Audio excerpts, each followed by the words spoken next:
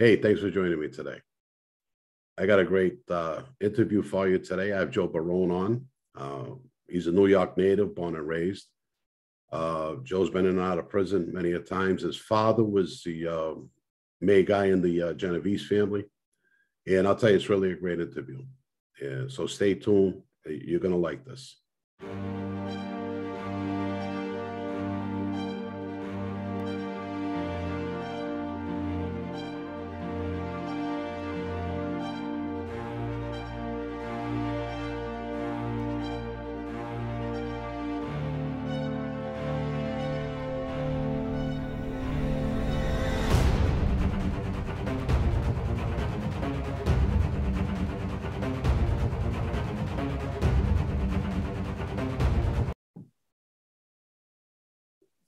Hey, I'm back with my friend Joe Barone. Joe, why don't you introduce yourself to my viewers and tell them a little about yourself? Hey, I'm Joe Barone from New York. It was a little small town called New Rochelle, New York. I was around the Genovese and Bonanno family, also the Luisi family. But now I'm somewhere else. We don't want to say. Right, exactly. Exactly. Well, you're in like the same situation that I was in when I was a kid. My father was deeply involved. I grew up with capos and soldiers all my life around me, like it was the norm. I know that happened with you too. What was it like, your experiences growing up in New York around these people? I'll tell you a story about like my father, because he was always, actually my father happened to be, unfortunately, I hate to say this about him, but he'd probably tell you himself if he was alive. He was a kind of a degenerate gambler. He actually taught me, I guess I had, when I was a kid, about 7 years old, I had about 30 singles. And 30 singles when you're 7 years old in the 70s was a lot of money for a kid. Yeah, yeah, it was. I guess I saved it up. People would give me money for my birthdays and everything. You don't spend no money. You're a kid. Anyways, I guess I took it out and I showed him I got the money. And he said to me, first thing he said to me was, "Where'd you get that money?" I said, "I won it, playing cards," like my father would say when he came home with money. And he said to me, "Well, yeah, what were you playing?" I said, "Gin." So he says, "Okay, let's get the cards." He got the cards, he got the money out and everything. And he played a couple of hands with me. Well, within 2-3 hands, of course, all the money was gone. Yeah. He says, so he gave me the things. He goes, "Oh, you got anything else?" I said, "No, Dad." He goes, "Okay." He took the money, he took the cards, and he got up and walked away from me. So I sat there on the living room floor where we were playing the cards. And I went upstairs in my room. Well, about an hour later, I come back downstairs. He says, "Come here, I want to talk to you." I says, "What?" I wanted to pretend like I was mad, but it didn't mean nothing to me because I was a kid. Right. So he hands me the water, the money, and he goes, "Here." I says, "No, I don't want it." He goes, "No, no, no." He says, "I'm your father. I don't want your money." He says, "But nobody in the street will ever give you your money back." He says, "Never gamble." Right. And to this day, as you can see, I never gamble. And I still remember the story. Is what I'm saying. But I met guys. He was around a guy from the, I believe it was the Lucchese family back then, a guy named Rudy Pippolo. Uncle Rudy, we used to call him. And he was a captain in the family. And he was actually, my father, when he got arrested, they used to sell heroin back in them days. Yeah. And so my father got caught what they would call the tail end of the French Connection. Heard that, right? Oh, yeah. So the French Connection was big on drugs and all that stuff, but my father was like, I guess, at the tail end of it, was pretty much dying out or whatever. And this guy Rudy would give me a $50 bill. Like I said, I was a little kid, maybe 10, 11 years old or whatever. But I met all these guys like Fat Mongo. These guys are all from the Bronx, New York now. So the town I grew up in had a couple of guys in there, but they were more or less stayed in the Bronx. And that's where we went. It was like 15-minute drive. You know what I mean? 10-minute drive. So I met a lot of those guys like that. But my father was a hairdresser by trade, but he used to do his own things on the side. He had the loan sharking he would do. He had the clubs, with the cards and everything. And then, of course, he was hijacking trucks when he could. I used to see him when I was a kid getting dressed in this old green outfit, like a kind of a one-piece jumpsuit, and he had a black leather jacket on.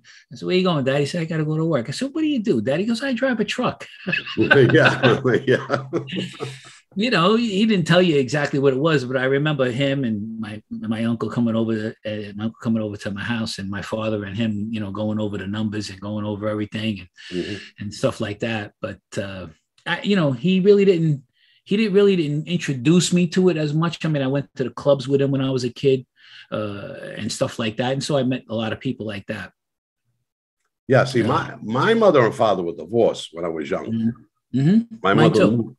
Yeah, my mother moved to East Boston. My father was still in the North End with the wise guys, you know, and I ended up working for the Angiulo family. They ran Boston up there for Patriarca, and I ended up working in the vending company. And on Saturday, remember the dime machines, the gambling machines when we were kids? Absolutely. I used to go every Saturday, roll them. I'm 11, 12 years old. I'm making $50 a week at tips. Nice. Yeah, that was a lot of money back then. You know, and in the course of that, I wasn't around my father that much, but going through the North End, East Boston, all these neighborhoods, you know, all the wise guys were in the social clubs. Then you remember that everybody, absolutely, and that's when I was really deeply introduced to all of that growing up. I used to you know what it was you see these guys, they show you they had the pool table in there and they'd show you how to shoot pool and and stuff like that. And you'd have something to eat with them. They make you say, had all kinds of food. Somebody was cooking in the back. And let me tell you something, some of these guys could cook pretty good. I'm not going to lie to you. But you know, you see what it is. Like I used to walk in. As a matter of fact, there's a book my friend wrote, Larry McShane. It kind of says a couple of the things. This is a Chin. The Chin. Yeah. Yeah. And it's Life and Crimes of the Mafia Boss, Vincent and Chin. We got a few pages in there about my father and me. But you see these things going on in the clubs and everything, and they take you. They really take you under the wing. See, what I think, in my personal experience, I'm not sure if it's the same for you because, you know, you was actually made. You were a big guy, way bigger than I was. But they make you feel like you got another family. You know what I mean? Like you could go to them. These guys actually, I hadn't gotten into a fight with a friend of mine. We had a problem with some people. So I was all dressed up and I just wanted to get cleaned up. I had a little blood on my face and everything. And I went to the club where my father was and he seen me and I just wanted to wash up. He said, what happened? And right away, the guys, they all get together right away. They're ready to jump in for you to fight, you know? And that's a really, there's no need to go to the rest of the story. It's, you know, I wound up getting arrested later on, but they make you feel like you're good. Now you remember that movie with the Henry Hill and all of that. Goodfellas. Yeah, Goodfellas. There was a couple of good lines in there, and I thought that was more significant to what I'm talking about. Do you remember when Henry Hill first got pinched, and then Robert De Niro walked in there and he gives broke his cherry? Yeah, he broke his cherry. But when they all were there, you remember when they were all waiting for him, and they said, "Hey, you know what that does to a kid or anybody else, even a man, to see all his friends there that they supported him, makes you feel like, yeah, I'll do anything for these people. They'll do it for me." Yeah. But, you know, most of them turn out to be, they're really out for themselves, unfortunately. The whole life is like that, Joe. I mean, it's really, you know, it comes down to self-preservation. Who's greedy? Who wants this? Who wants that? They're all looking for power. You know, it really comes down to it. It's sad, but when we're growing up and we're around these people, it makes you feel good. Yeah. It was like a second family. Yeah. And like even your background, you're probably even tougher than me. I mean, I wasn't considered a real tough guy. They knew I'd fight. Of course, I defend myself. And there's a couple of good people I gave, I guess, good beatings to. Maybe I was tougher than what I thought I am. But that wasn't my MO. I wasn't so tough. Not like yourself or even your dad, as you were saying before. But I knew the people and I was trustworthy.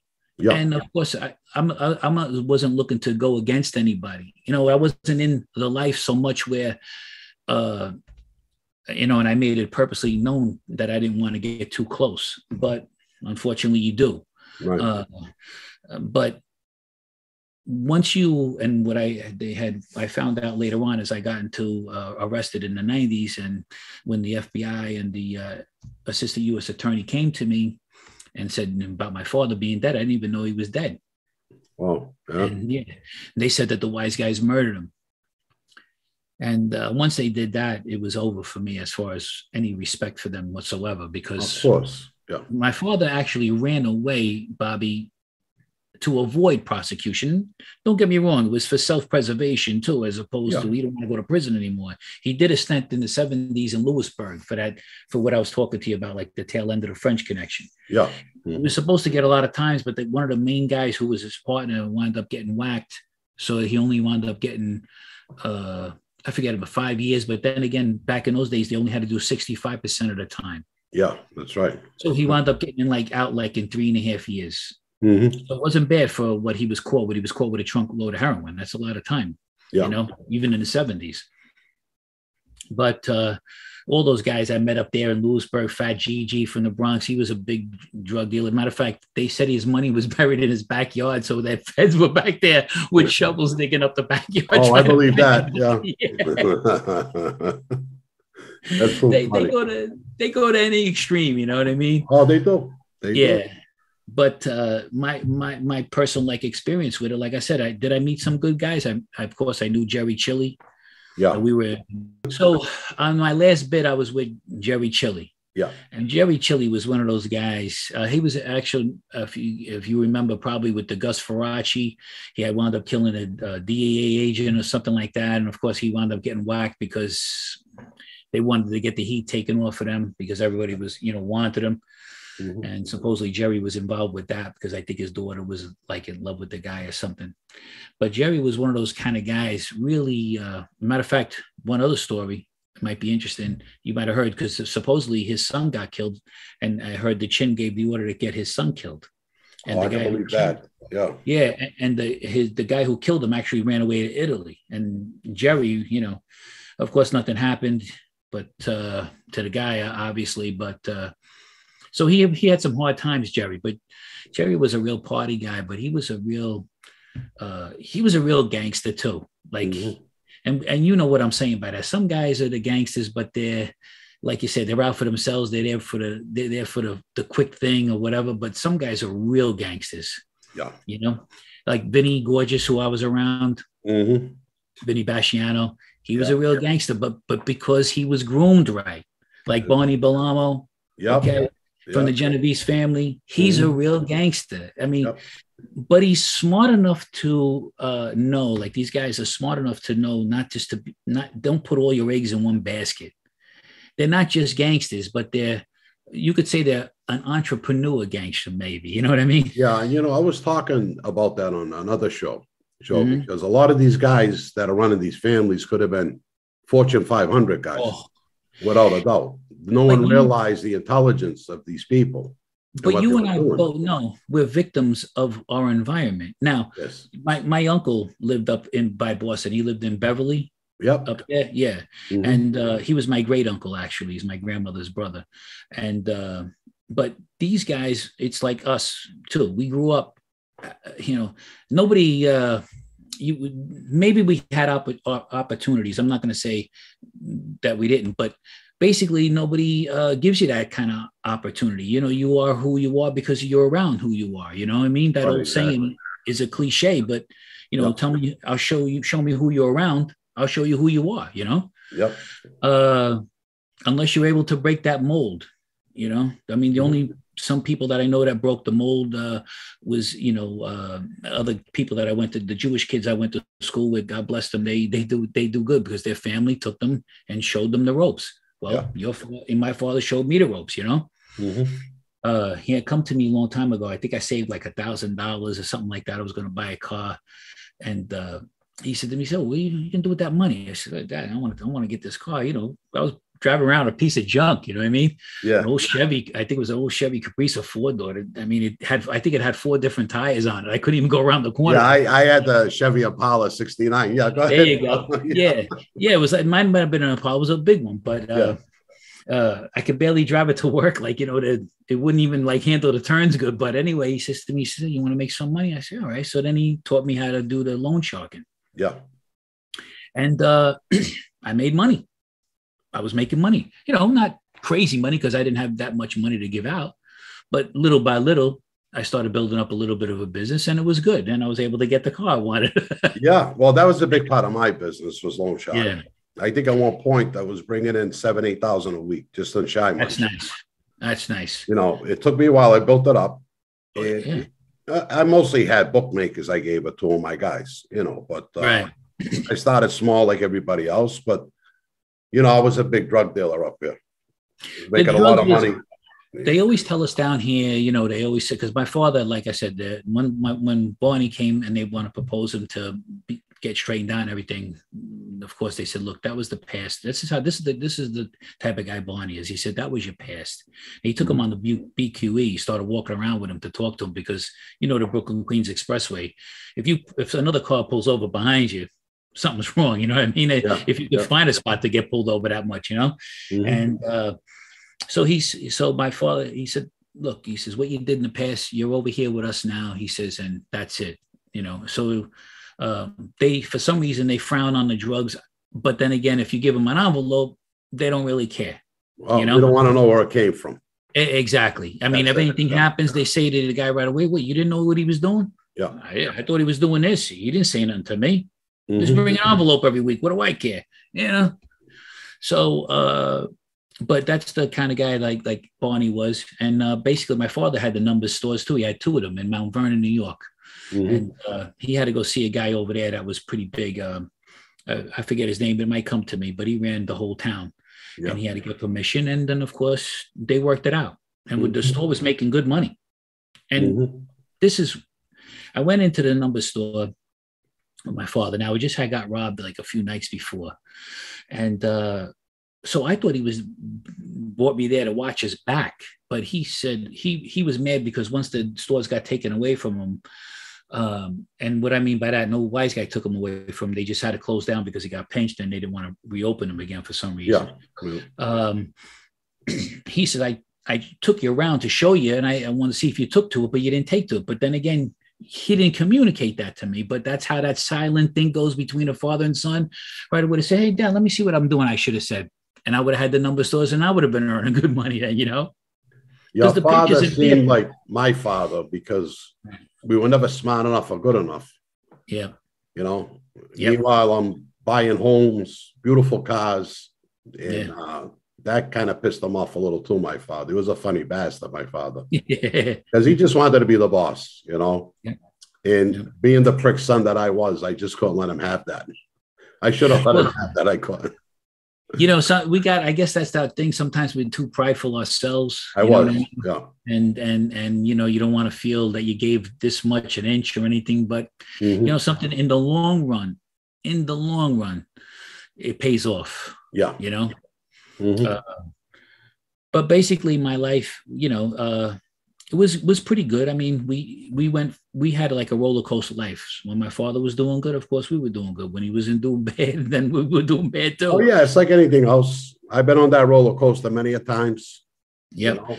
My father, when he went away in the 70s, of course, who do you think came to help us? No one. Nobody. No. Once in a while, if my mother had to go to my cousins, and they had their own number stores themselves, she'd go over there and they'd give her money, you know, and it was almost like she didn't ask for it, but they'd give it to her. You know, my cousin George and my cousin Pat, I call him my Uncle Pat, but he's passed away now too, but they gave us money. My grandfather, which was my father's father, didn't give us any money. Yeah. And my father actually bought a 2-family house with a basement apartment, put it under my family's name, his mother and father's name, and we didn't get no money out of that either. But yet they were going on vacations. Yeah. So you see how it is? No, I know. They forget about you. You know, the minute you're a good guy in the street, but the minute you get pinched, stay away from them, do this, do that. Now, I was with this guy, Sal from Brooklyn. He was on this case. It was a jewelry heist case. I forget his last name. Ticchio was his last name.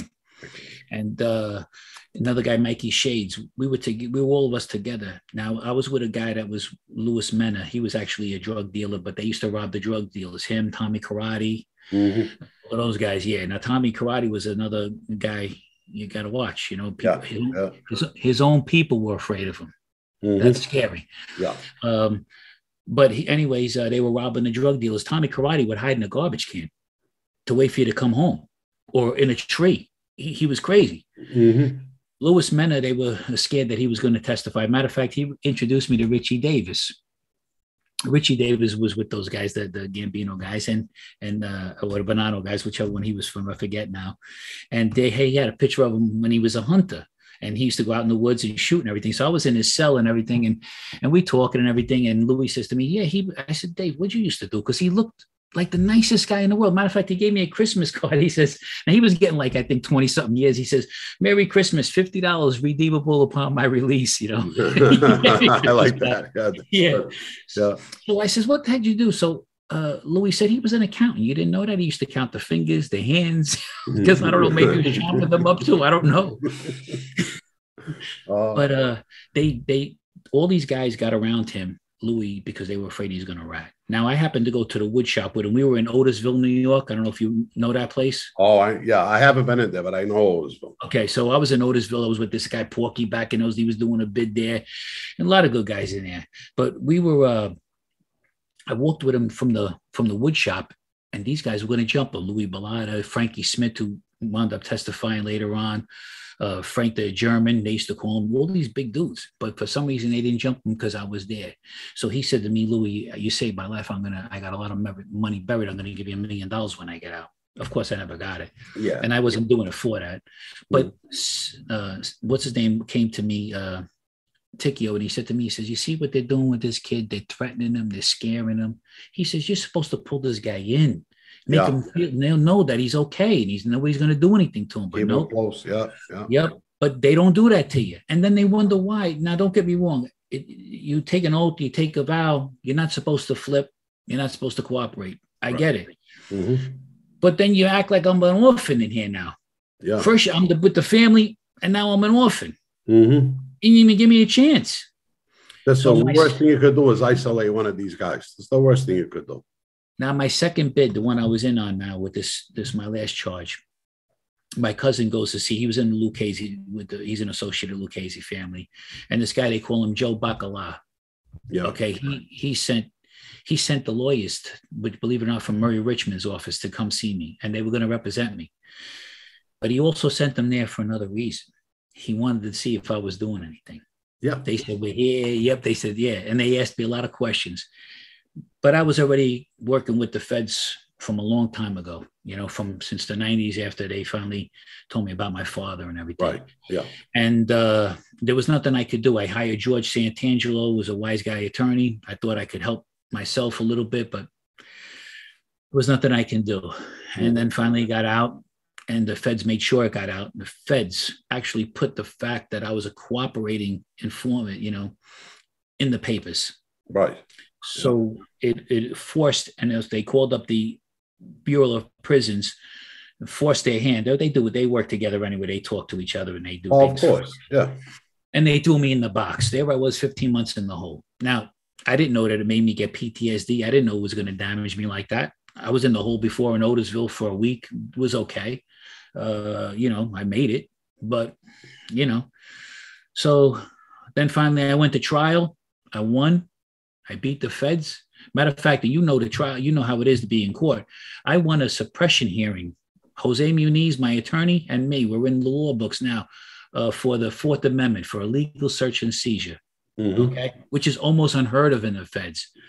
So, God was on my side. Yeah, praise God. Yeah. Okay, yeah. So, but it wasn't easy. It's actually even harder now because I actually lived in both worlds. For almost 20 years, I was a confidential informant. Mm-hmm. And I couldn't tell really any of my friends. I told one friend who I thought, because he was actually with me when I was going to make the decision. I talked to him. He was in the visitor room and everything. And I told him after when we got out and everything, my friend Pete, he lives in my town and married to a nice girl. And I told him everything. He knew all along, but his idea of me cooperating was for him to have all his friends arrested that he didn't like anymore. Yeah. He wanted to reap the benefits. Yeah. Yeah. You know what it is? I'm going to be honest with you, Bobby. I think I could talk to you openly. Absolutely. Those wise guys the ones I didn't grow up with, I really didn't. I grew around them, but they were old by the time I really started getting myself involved. Those they were none of my friends.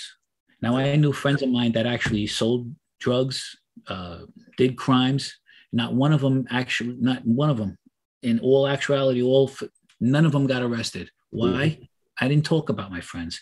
Two reasons. One's I will go to jail for my friends. I don't need to worry about that. I know how to keep my mouth quiet. I'm probably gonna die with still with a few secrets under my belt. You know what I mean? Oh, sure. Yeah.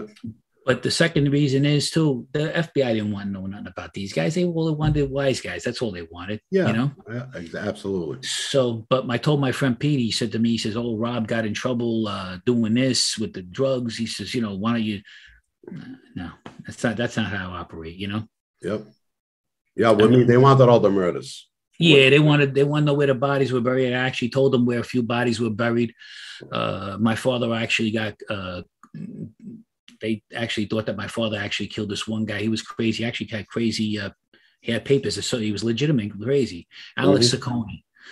And Alex Saccone, my father told me exactly how he got killed and everything, and not too many people knew it, So they said, they thought my father killed him, which he had it coming to him 10 times over. Yeah. This was a guy in my town, Carmine Smash, and he used to use Alex to go around. No matter you bring Alex, which the guys want to pay, because this guy, he had pieces of skin taken out because he had bite marks. He had a bite fight with somebody. Yeah. Get out. He's out of his mind. Yeah. He was totally. He was. That's how he was whacked. He was whacked. Yeah. But he had it coming 10 times over. I don't feel bad for him. You know what I mean? Yeah. So, but the life was hard. When it came down to they wanted me to kill this guy, Mikey MANCUSO, who's actually the boss of the Bonanno family now. Mikey knows. And this guy, Dominic Sicali, my captain, wanted me to kill him. I don't know if he even got permission to kill him. He didn't like him anyways. I know Dominic. You know Dominic? I did time with him, yeah. Oh, you did time with him. Okay. Yeah. And Dominic and I actually, believe it or not, I liked Dominic. He had he had a couple of bad ways with him, but I did like him though. And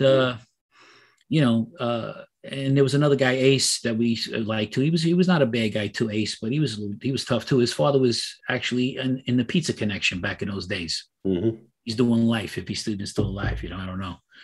But so Dominic gave me the green light because he asked me when we were in the car together. He says, "You want this life?" Yeah, I said, I can't say no. You know what I mean? So I said, yeah. And then they wanted me to whack Mikey Nose. And then Mikey Nose, for some reason, liked me. Although when I got arrested and I was with Jerry Chili, he actually wrote a letter to Jerry. One of the kids that was in there wrote a letter. And then Mikey Nose wrote a letter saying, "Watch the kid, watch me." Now, they had no idea what was going on. But yet you see right away, you're no good if you go away. And of course, I didn't have a button. So what are you going to do? But I went to my handler, I went to Vinnie, and Vinnie gave me the okay to kill him. But he said it this way. He said, "Listen," he says, because, I can't whack the guy by myself. I had to bring somebody. Oh, yeah. So he says, "You got to protect yourself, Joe. You do whatever you got to do. But the minute it happens, whenever you can get a hold of me, you get a hold of me so we can protect you." Protect me? I'm already under the gun already. What are you going to do for me? I tell you, I just shot the guy. What are you going to say? We're going to let it go? We know who did it, but you can still go out there and cooperate. But we know I think that they wanted to use even more leverage on me. Well, here, let me tell you what happens in those situations. Of course, I was involved in a lot of murders up here. I had some people, had to go away. Right. My guys took care of it. They didn't even care what they did. They wanted me because I gave the order. So they would use you to get the Dominic and these other guys. Yes. That's what the feds do. That's what they wanted to do with you.